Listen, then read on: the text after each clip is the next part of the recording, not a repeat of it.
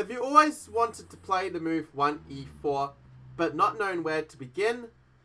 Or maybe you're already playing the move 1e4, but there are certain lines that you find quite annoying to deal with, whether it's e5, or the Sicilian, the French, or some other system that is quite unpleasant for you to deal with, and you maybe feel you don't really know what you're doing there. Yep.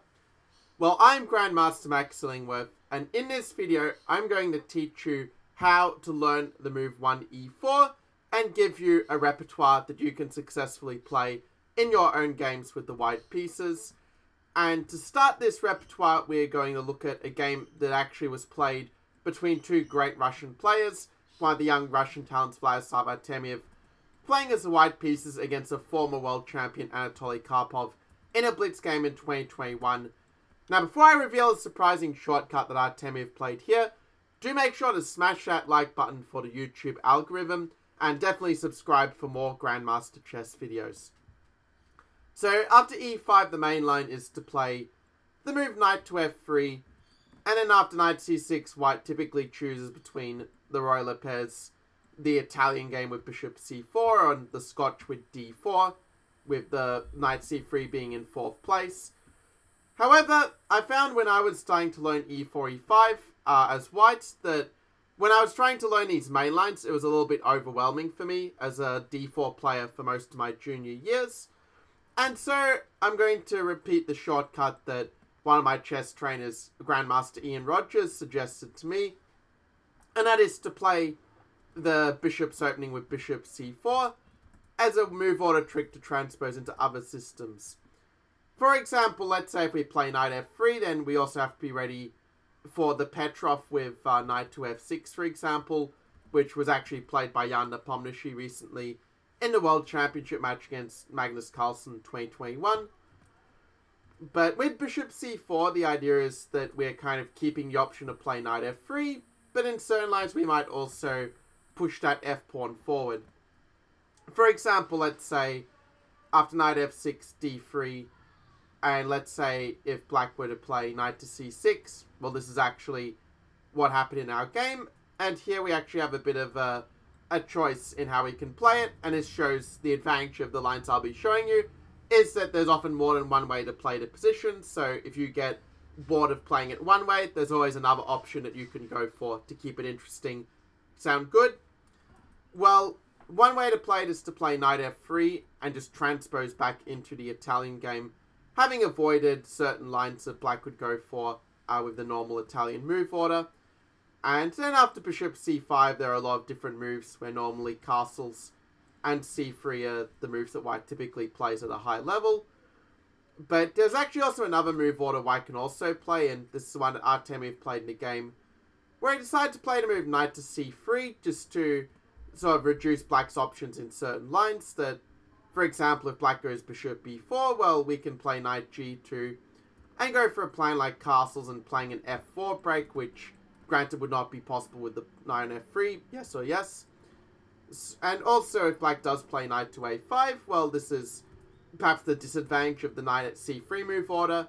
And if you do want to avoid this possibility, then I would suggest playing the move knight to f3 before knight c3, as then the pressure on the pawn stops them playing this idea of trading off our bishop.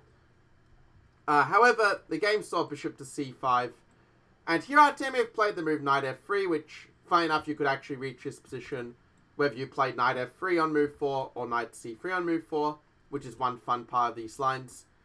And after d6, you might recognize that this position is one that, well, is very symmetrical, and certainly if you look at schoolboy chess, there are a lot of games that typically reach this position where they play as node s up and are just playing it. But we have a really nice idea to unbalance the game that actually allows us to fight for an advantage at this point. Can you see what that move is with white to play? Maybe you can share it in the comments below. Well done if you came up with the move of knight to a4. This is what Artemiev played in the game, and you may recall this idea that we saw with black playing knight a5, or rather having the opportunity to play knight a5 a couple of moves earlier. And this way, idea of trading off the bishop for our knight is basically the main way in which we can unbalance the position and fight for the advantage. It's worth pointing out that black can try to avoid this idea. For example, I might play a move such as h6 in this position, trying to keep the option of retreating back with the bishop. But in this case, we could also kind of wait and play a move such as h3. And now a very nice trap that's well worth keeping in mind, because most club players don't know about this one. A move like castles is one we'd actually be very happy to see at this point, because now we can use this h6 pawn as a hook for an attack. So the advantage of not castling short already is that we can now play the move g4. And with g4 just going g5, and we're going to attack this pawn so that when they take, our bishop gets out. So for example, a move like d6 would already be very, very bad for black after g5 takes. And black just doesn't have a good way to deal with the pin, yeah? You've got knight d5, threatening to double the pawns because the knight can't exactly move out, yeah? And with rook g1, the rook is coming into the attack, and it goes to show how if black is just a little bit careless in these lines, we can get a very strong position. Of course, it's also true if black is not forced to castle, and he could, for example, play a move like a6 here, or even, for example, he could play a move like a6 in this position, trying to avoid the whole knight a4 idea altogether. But then in turn, we can also castle, and after d6, a very nice idea for white if we don't have knight a4 is to instead play the move knight to d5. An idea of knight d5 is that we've got moves like bishop g5 to pin the knight if black ignores it, so usually black's going to take, yeah? But after this, we now have this quite clear plan where we can play the move c3, and either play the move d4 to get a nice space advantage in the center, possibly we'll move h3 at some point then to not allow black to get in bishop b4, so for example after h6, well in this case, yeah, if you want to play d4, you probably will want to play h3 around this point, or actually even takes is pretty good in this particular version, but say if black were to take on d4 first, then certainly in a position like this one, well, we can see that here, well, a move like h3 would kind of make sense to stop them getting their bishop to g4, or bishop e3 if you don't really care about it, but okay, but this sort of shows what white is aiming for on a general level with getting this strong center supported by the bishops, which after all have some quite active diagonals. And finally, if they do castle, then it's going to be kind of similar to ideas that we've already seen before, but you can also try to punish their move order a little bit by playing bishop g5. And okay, obviously our opponent's not going to fall for d6 and knight d5 exploiting the pin. That's something you see quite a lot in scholastic tournaments, let's say under 12 years of age. Of course, black can play it with moves like h6 and then play d6 to try to keep to play it this way. But here as well, I mean, our plans like knight d5 castles come pretty naturally, and similar ideas to what we've seen before will give white some chances of an edge here also. In any case, the game saw d6, and now that we have seen a lot of the move order points and that this line is not as easy for black to equalize as it might look, well, we can now see how the game plays out. And maybe the move that Karpov plays here is not really the best one. I think it's quite important to play bishop b6 here, so that if white does play knight takes b6, well, at least black is able to keep this structure quite solid on the dark squares. It does complement the bishop quite nicely. And white should probably play a move like a3, just making sure that black is not able to use the same idea back on white to get the bishop pair, yeah? And it's a position that probably is objectively close to equal, but you could argue that white, with this bishop pair advantage, has some scope to outplay the opponent from this point. Instead, Karpov played the move h6, which I do consider to be a little bit imprecise at this point. In fact, it turns out to be an outright mistake. It wasn't shown in the game, but actually white could have played the move knight takes c5. And that is a very important move that white has to obtain a very clear advantage. Let's see if you can find it with white to play. So we're going to see in the game that this structure in general is just very good for white, with white having the bishop pair and black having a doubled pawns. But here it's especially strong because of the move bishop to b5. Simply threatening to take on e5, or if black were to castle, remove the defender and then take on e5.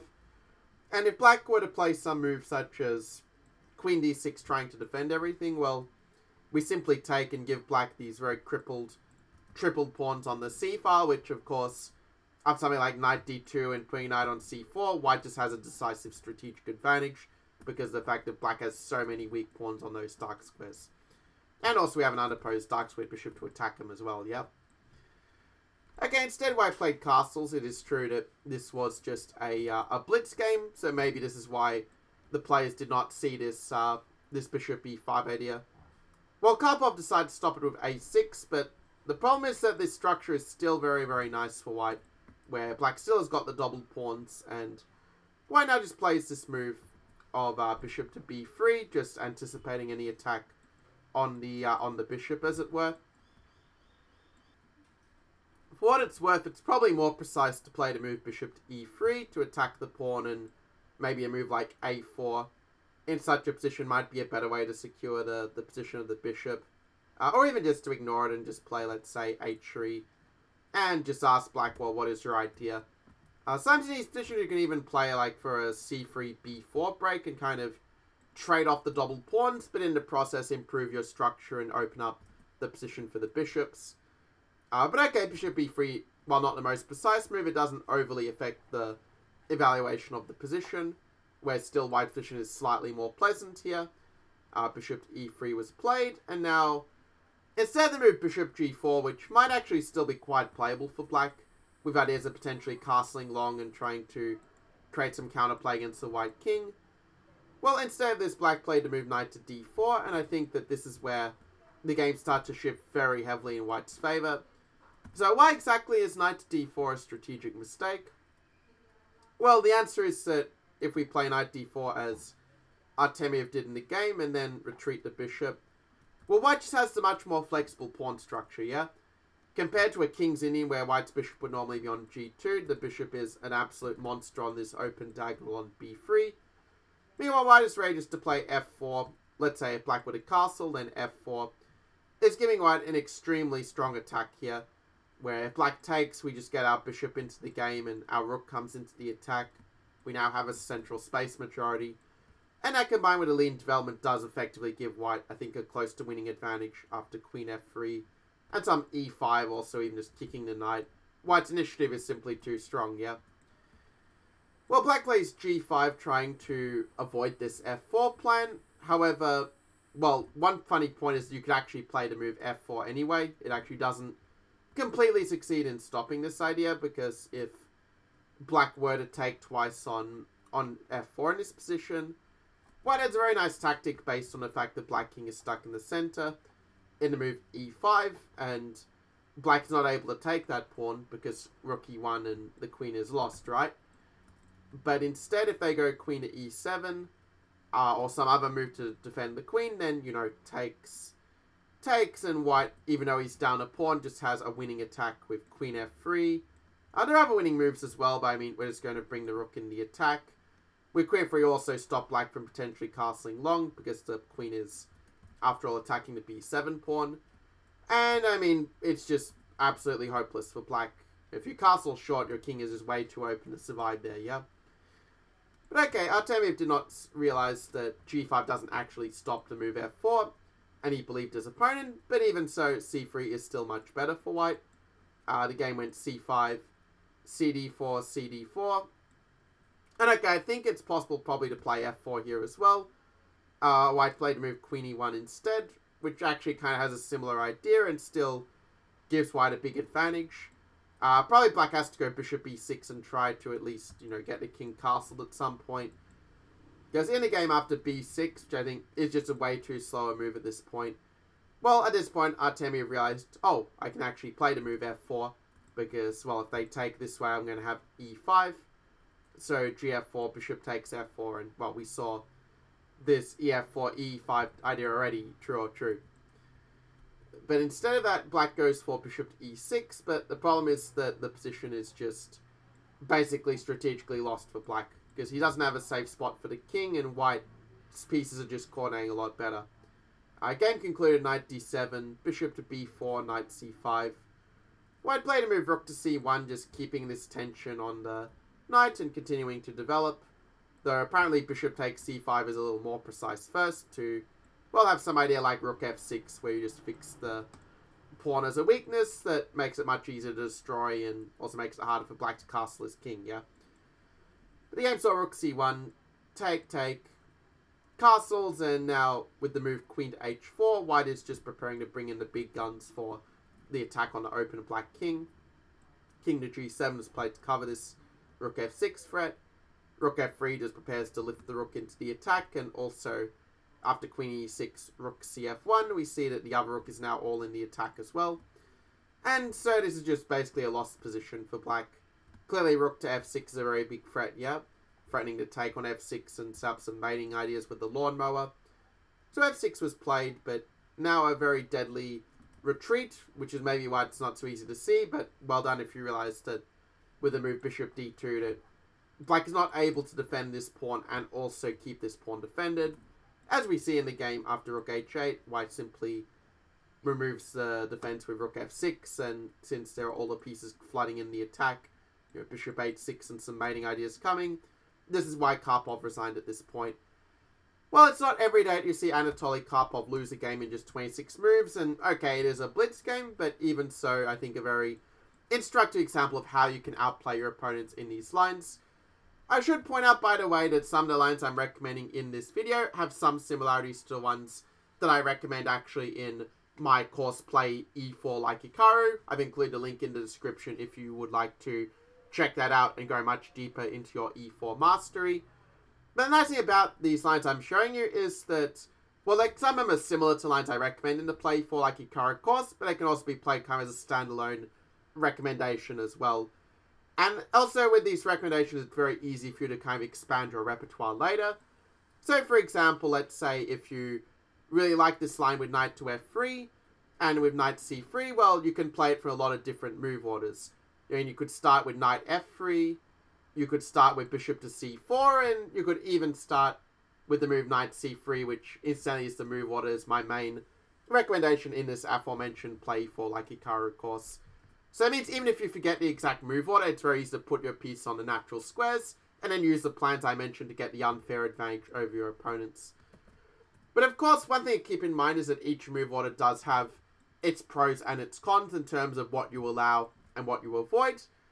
And this next thing I'm going to show you are between Krikos of Agmekatarian, a famous Brazilian GM and chess streamer, against the Indian IM Vianney Juna Antonio. Will kind of show some of these move order points. Because in this game also, white played the move bishop to c4. This is another blitz game, also this one from Tile Tuesday 2019. And so there's only really one disadvantage, I would say, to the bishop's opening move order. In it, okay, with this move order, you're avoiding the Petrov, as I noted before, but you are also giving black the option to play the move c6, with the idea that after d5, our bishop is going to come under attack. The good news is that it's not as scary as it looks, because after knight f3 and d5, well, the good news is that we're actually not forced to take that pawn on d5. What we can do instead is we can play the move bishop to b3, just keeping the tension in the center. And it's a line where I think most of your opponents, especially below, let's say a 2000 or 2200 level, are definitely not going to be well prepared for this line, as it is a little bit of a sideline. And black's best moves are not necessarily the most natural ones at this point. Well, the game itself is kind of a good example, because black played d4, which we will see later is not the right move, but before I get to that, a few alternatives. The move that is kind of the old main line is the move bishop to d6, just trying to defend the center.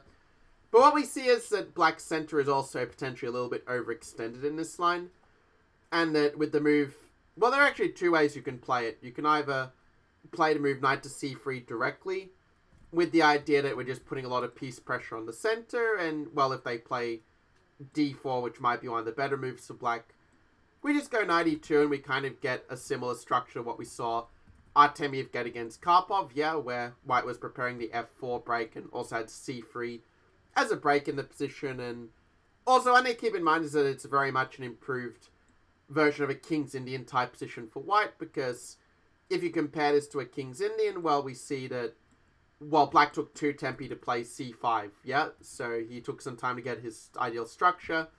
Again, our bishop is a lot more active on b6 than on g2. And also we have this very nice positional idea, which is very well worth committing to memory, to play the move knight h4, with the idea that we are both preparing to put our knight into f5, potentially queen f3, g3 can back up the attack with a knight. And in some positions we can also play f4, yeah, and bring our rook into the attack, and we just have this very ready-made offensive against the black king. It's one of the positions where the engine only gives a tiny edge for white, but on a human level it is so much easier to play from white's perspective, yeah? And you can also play ED5. This is another approach where you kind of release the tension in the center, but still, like, if they take with the pawn, you've got similar ideas of bishop g5, knight c3, and you're putting, again, a lot of pressure on the center with your pieces, so it's also a very valid approach for white if you want a more open position rather than a more closed one. The best moves for black are actually ones that aim to get an improved version of the bishop d6 lines we saw. So, for example, a move like bishop b4 is a move that is seen at a higher level, with the idea that if white goes c3, that black is actually wanting to provoke c3 with an extra tempo, so that white doesn't have knight c3 to attack this pawn. But you can also play bishop to d2, and okay, I talked about this line in a lot more detail in my play e4 like Ikara course, but it is a line where after queen d2 or knight d2, where again, we've got a little pressure on the center, and black has to be quite precise in order to maintain the balance. So we can sort of see here that, well, this line, still white is getting some chances to set some problems for black, and it's not as easy as black is memorizing one or two moves to equalize, yeah? He has to kind of work for it. Now, returning to the move d4 that was played in the game, well, what would be your move here as white? Because it might look like black is setting a trap, but he's actually fallen into our trap, it turns out. So what does that mean? Well, yeah, hopefully you didn't play the move knight takes e5, because that runs into queen a5, and unfortunately you win the knights as black in this case. Well, unfortunately for white, we could say. However, in a way, this is one reason why this can be such a good blitz weapon at lower levels, or just a good weapon in general, let's say below 1600, because, and of course above that, but certainly the point is that your opponent might think, oh, they didn't realize that knight e5 runs into queen a5, so they think they're trapping us, right? But then it turns out we're trapping them, because with the move knight g5, it suddenly becomes clear that black doesn't have a good way to defend this pawn on f7. And in the game, black had to play bishop e6. Mkhitaryan played the move knight takes e6. I mean, to be fair, there is also bishop e6 if you want a more positional approach. Then this does also give white a very big advantage. And it was also a game that I saw in Blitz that I was considering to show, of showing how to play this kind of endgame, because with the double pawns, white does have a clear advantage. And so plans like a4, putting the knight on c4 and attacking e5 is quite easy to play. But I kind of like the dynamic way this game played out, so let's see it for a few more moves. Where we had knight takes e6, fe6, and so in this line, it's kind of an interesting point that after e takes d3, that white doesn't take the pawn back, but decides to play in Paul Morphy style and sacrifice this pawn in order to maximize his lead in development. So in any case, the game continued with queen e7. That's not really the best way for black to play, but I will show a few more moves just so you get an idea of how the position can play out. So take, knight b d7, knight c3. So we're seeing that white is developing very fast, and that black is not really in time to get the king castled short, as the center is a bit too open, and of course the queen is in the way of the bishop. So black decides to castle long, but what we see here is that white's bishop's in lead development, and open lines do give him a quite good initiative. In fact, a move such as rook b1 and b4, b5 would actually be a very effective plan in this position, just using this pawn as a hook to open up the king. In the game instead, white played bishop to e3, black played king to b8, and okay, admittedly bishop b3 is probably not the most precise, and I guess we can say that the rest of the game may not be so relevant for our purposes, as I think here black has managed to somewhat consolidate, and there's the reason why I would probably recommend the move bishop takes e6 instead, as the more secure way to get a larger advantage. But knight e6 is a more dynamic approach if you want to sacrifice a pawn for initiative, if you're more of a gambitier type of player. So that's this game, and let's move on to what to do when black doesn't play the move e5. As you can see how I recommend the bishop's opening, but you could just as easily use these ideas with knight f3 or potentially even a 2 knight c3 move order, depending on what you want to allow or what you want to avoid. So moving on to the Sicilian, you might be wondering, what if I decide to recommend against the Sicilian defense, which if you're playing at, let's say, a level of maybe 1600 to 2500, you're probably going to face c5 more often than e5, whereas if you're below 1600, you'll probably face e5 more often, yep. So with the Sicilian, there are obviously a lot of ways in which you can play against it. And actually, I've done some videos in the past where I've recommended the Alpen Sicilian with c3, just going for a direct d4. But for this video, I want to suggest something a little bit different, and I've decided to actually go with the very similar line to what I recommended in the play e4 like Hikaru course, as in playing the close Sicilian with knight c3, and then playing the Grand Prix attack with f4. And what I like about the Grand Prix attack, from the perspective of a club player or an online player playing it, is it's just very easy to kind of play the setup and very easy to understand White's ideas. In that you can very often play the same setup in a lot of cases. For example, this game here between Asgarizadeh against Korobov is a very nice example of White actually won in just 18 moves. So I'm going to show you the full game first of all, and then I'll quickly cover a few alternatives after that. Sound good? Well, this line of Black played with the sort of dragon setup is definitely the critical one, and now Bishop b5 is quite a nice approach, with the idea that if Black plays a move such as d6, well, we can double their pawns with Bishop takes c6, d3, and just have quite a pleasant advantage after knight f6 and castles, where, you know, Black's got these doubled pawns that are arguably more significant than their bishop pair advantage. And also if they castle, it's very easy to play queen e1. And to go for a very similar attacking setup to what we're actually going to see in the game, I don't want to spoil it right away, but if you have some experience with Grand Prix attack, you'll probably recognize already how White can build up the attack against the Black King from this sort of position, using his extra space in the center. But in the game, Korobov defended correctly. Ukrainian GM played the move knight to d4. And here in my play e4 like Hikaru course, I recommend the move a4, as this was the main move that Nakamura was playing, with the idea that knight b5, ab5 kind of improves your structure by opening up the file for the rook. However, in this game, Asgarizadeh played the main line of castles, and, well, even if you already have my course, then still you may find it useful to see how the castle line plays as well, as a possible alternative approach. And again, it shows you just how flexible the e4 lines I'm recommending are, that if one of the lines is not completely to your taste, it's very easy to find another way to play the positions in a different kind of style. So, after castles, Black played the move knight takes b5, certainly the most natural to eliminate the bishop. If they do play the move a6, just out of interest, where would you retreat this bishop if you're playing as White? So, my suggestion would be either to play bishop e2, although I think the arising position here is a little bit passive with the bishop here, so I don't think it's really that critical. Or maybe a bit more challenging is to play bishop d3, which admittedly looks very weird in this position, but the idea is that, let's say if they play d6, you're just going to play knight takes d4 and kind of give a choice of either misplacing their bishop, or if they go cd4, well, you go knight e2 and kind of say that, well, they've got the doubled pawns, so the structure is a bit less flexible for Black. Granted, the position is probably still equal anyway, but it's a way in which you can, you know, play c3, maybe undouble the pawns in this this kind of fashion, but where you at least are able to, you know, open up the position, get a kind of open Sicilian type structure where, okay, it's an equal position, but this is the way that chess is. If the opponent plays the best moves in the opening, you're not going to force an advantage in the long term. So, as a worst case, it's not so bad. In any case, the game instead saw knight b5. And here again, Black should probably play some move like a6 or maybe d6 and play it in a dragon style. But in the game, Korobov goes knight to f6, to which White plays d3. You can also go e5 if you want to kick the knight away, but it is true that if Black had played d6 and then knight f6, then okay, you're not really getting this this e5 possibility, yeah? And this would in fact transpose to the game eventually if we saw this move order. So Black goes knight f6, d3, Black castles. Not quite sure why Black didn't play d6 yet. Perhaps he was considering playing a move like d5 instead.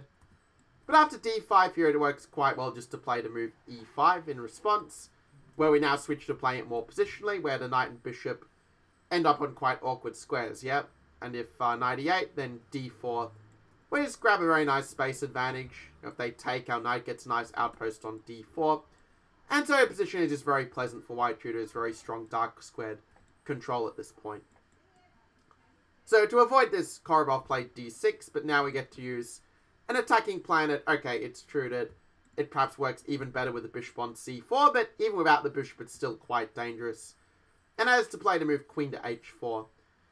So what is the idea of queen h4? Well, we're going to see the idea actually play out in the game as to what white is setting up with this queen move, so just keep your eyes peeled. We had the move c4 by black, actually quite a good move to try to open up this diagonal. And of course dc4, knight e4 would be quite a nice trade for black to eliminate white's center. So white just plays knight c3, bring the knight back to safety, and saying that, well, now the move queen b6 is not so effective when white can just play king h1 and leave the queen hanging, as it were.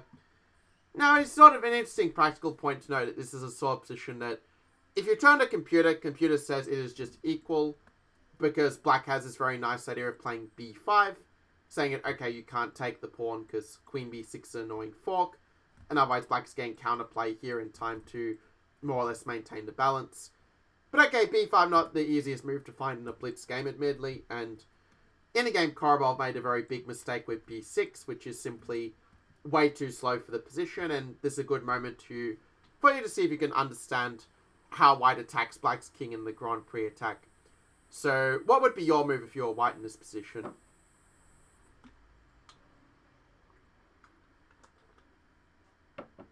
Perhaps you thought to include your move in the comments below.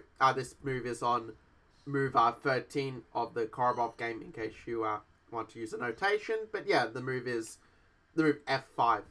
So, well done if you found this move, admittedly white.